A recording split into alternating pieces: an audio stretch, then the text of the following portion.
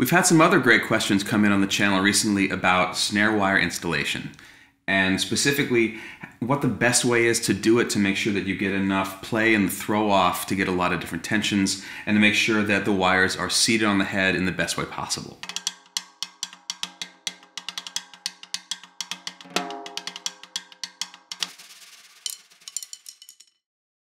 We're going to touch base today on two different things: wires that utilize a strap to get on the drum, and then a vintage drum where you use a string and actually tie it off with a knot on the snare mechanism side. Today we're going to be installing these Pure Sound Custom Pro wires on this Tama drum here.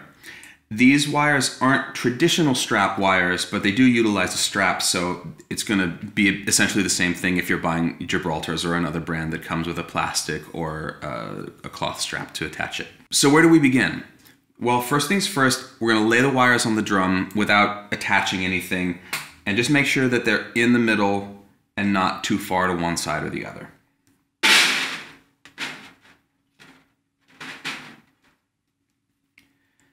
Now we'll pull the straps through the gaps on either side of the hoop.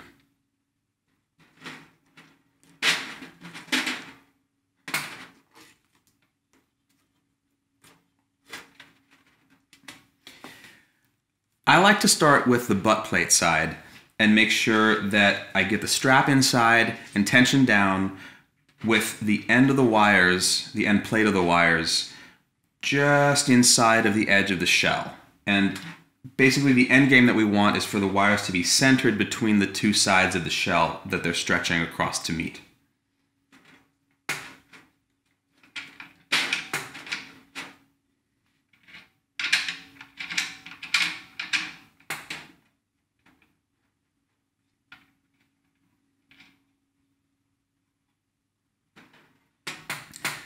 I like these wires in particular because the strap that comes with them has measurement markings on it, so you can make sure that you're not twisted going into this thing, which will result in uneven tension on the wires if you use a strap to put them on. You need to make sure that the actual mounting of the strap is level so that the wires can be level.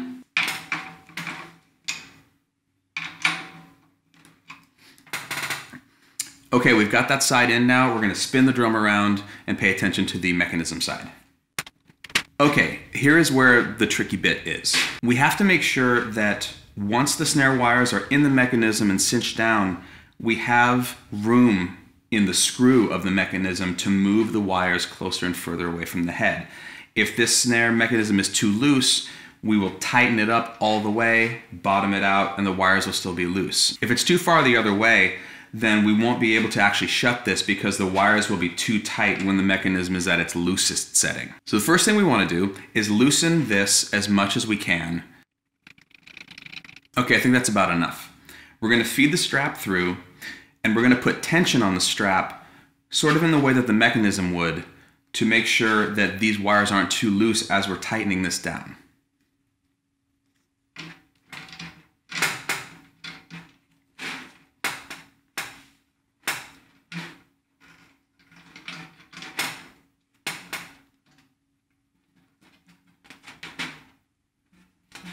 Now, depending on the instrument, at this point, you may want to also disengage the snare mechanism, which moves it even further up this strap, resulting in even more tension when you shut it. For this mechanism, and for most, I'll leave it engaged but at its loosest setting, and then pull this taut as I tighten these screws.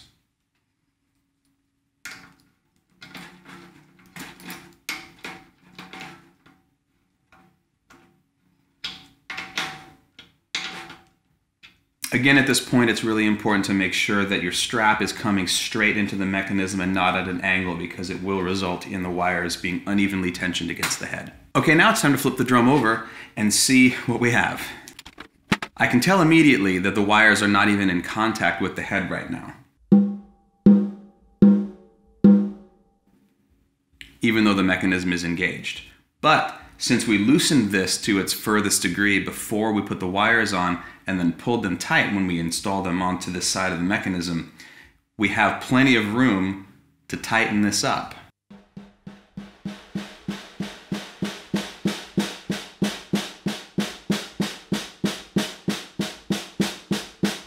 This way, you can have loose wires, you can have tight wires, you can have everything in between, and you won't run into one end or the other of the knob on your snare mechanism, ending your ability to go tighter or looser. By the way, if you haven't already, make sure that you're subscribed to the channel and that you have notifications turned on so that you'll never miss a new episode. We're making new ones all the time. The first thing I noticed when I first bought a vintage snare drum is that the mechanisms from the 60s didn't always have a way to clamp something like a strap on the mechanism side.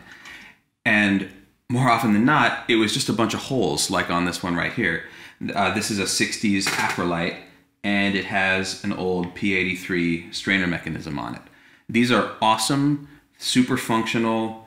I replace the mechanisms on my modern Ludwigs with vintage ones of these because I prefer them. They're smooth and quiet and just great and indestructible. But you can't use a strap with them at all because there's nowhere to put it. So we had a direct question about this also last week with just what to do, how to tie this thing on there in a way that's going to make it usable and functional and just get the sound you want. So I'm not going to bother fussing with the butt side because it's the same as with the strap. It's just putting them through the gap, making sure that they're centered, and then cinching it down in a way where the wires are centered on the head.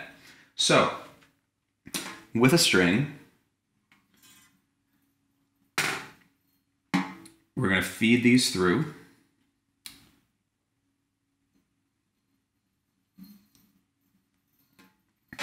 And then this is the tricky part. If the ends of your strings are frayed, these are nylon usually, and I recommend just gently burning the ends with a lighter. It will create a hard kind of, I don't know, almost like a little pokey end on them that makes it easier to get them through the gaps in these types of mechanisms. We've already done that, so now we're going to do the same thing as before, loosen this thing as far as it'll go, and I'm actually going to disengage it not for the sake of tensioning, but to get the little openings up by the opening in the hoop so that I can put these straight through and into these holes.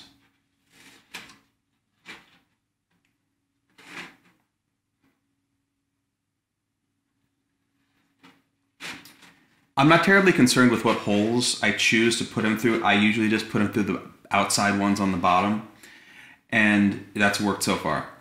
Now, we've got these here. This is loose. The mechanism is released down to the end of the bolt, and we're going to tie one knot and cinch it down,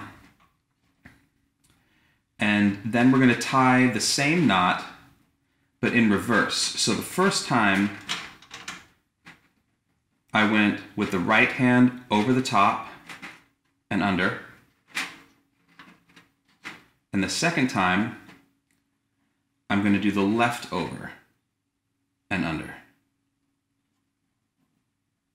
Now the tricky part about this is keeping tension on the first knot, so you kind of have to hold it in there with your fingertip as you do this and cinch it down. The reason that we released the mechanism and also loosened this bolt is because that way we don't have to get this super tight. We can have a little bit of relaxation in this knot at this point because this is the very loosest that this mechanism can possibly go. And the other thing is, this is just a little knot in a nylon string, so it is going to loosen and settle a little bit over time. So you don't want to do it with the mechanism in the middle or with this tightened up because it's just going to kind of pull out. Going now to engage the mechanism, I feel like maybe I've done the knot a little bit too tight. It feels like it's going to be very tight if I push this down, so I'll release it a little bit and just work the knot loose a little bit, but not all the way, and then close it again. This will tighten back up on itself, and now that this is down, we can tighten the mechanism up a little bit. Right now, it's all the way at the end of the bolt still, so you can kind of fuss on your own a little bit with your drum and see, you know, what the easiest way is for you to do this.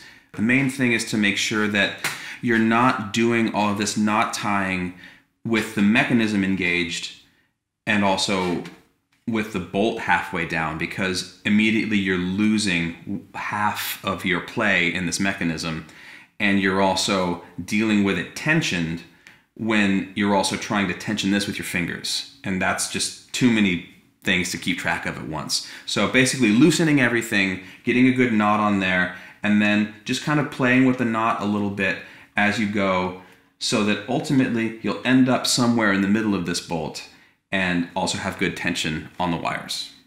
And please, if you like what you're seeing, comment, like, share, please subscribe. We're making new content all the time, and we're really excited to answer any questions you might have. It obviously, as in this video, gives us new ideas about information that people would like to have, demonstrations they'd like to see, and keep it coming. Thank you.